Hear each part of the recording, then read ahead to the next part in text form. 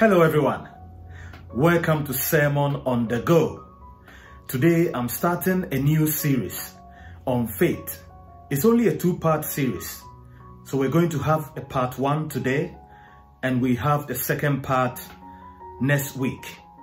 The theme for the series is activating your faith. Activating your faith. Faith is absolute confidence and belief in God and His Word. Without faith, your destiny can never go forward. When faith is at work, God's performance is sure and inevitable in your life.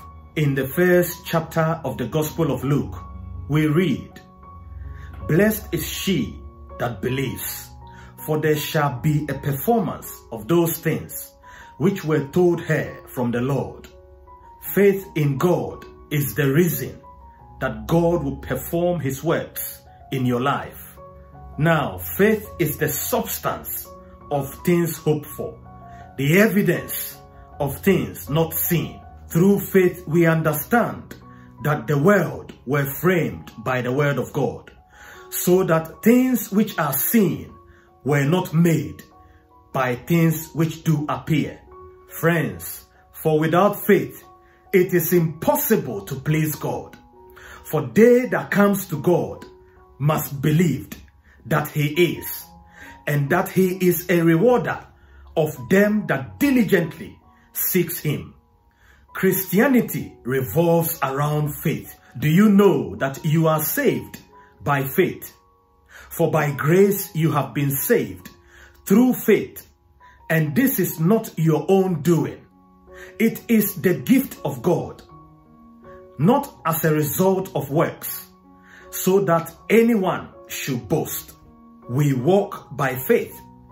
For we walk by faith and not by sight, because our eyes can always deceive us.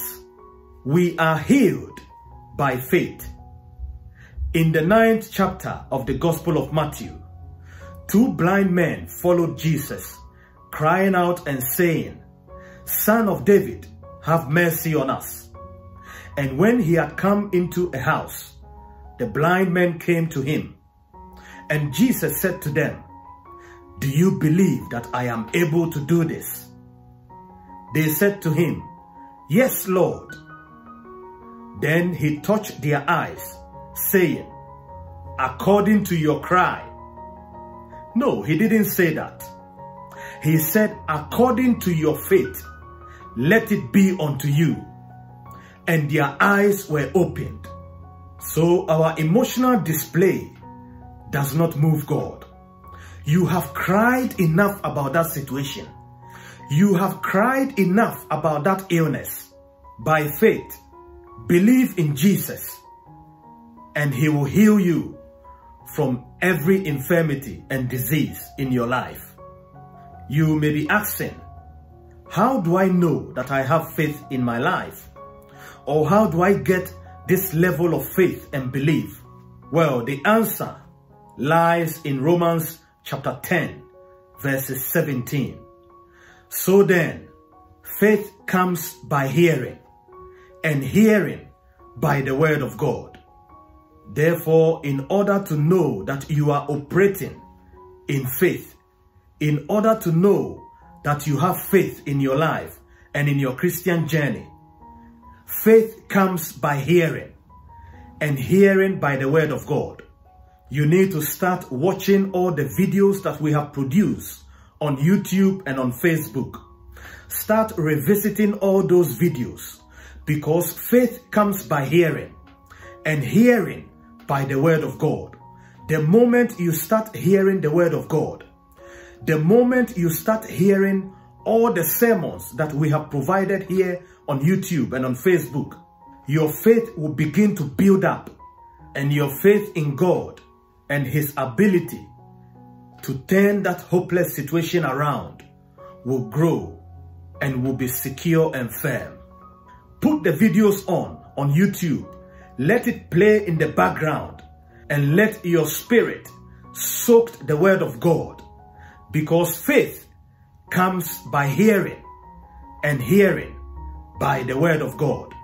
To conclude, faith will make you read your Bible and pray daily. Faith will make you obedient to God and His word. Faith will make you bless your household and your neighbors. Let's pray. Heavenly Father, we thank you for your word, and we thank you for teaching us about faith in you. We pray that you help us to read our Bibles. We pray that you help us to hear your word. We pray that you help us to pray daily and search the scriptures to know you more and to grow our faith in you. In Jesus' name we pray. Amen. Friends, I shall see you on Thursday. Shalom. Peace.